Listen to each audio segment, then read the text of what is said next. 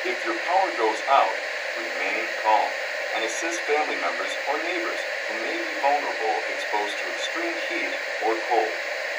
Locate a flashlight with batteries to use until power comes back on.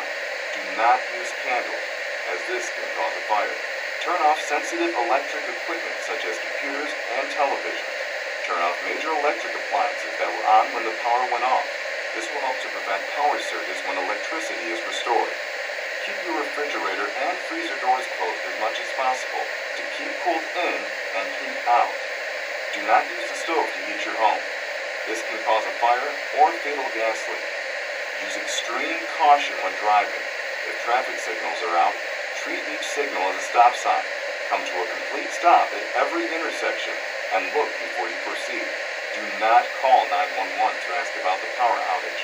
Listen to news radio stations for updates.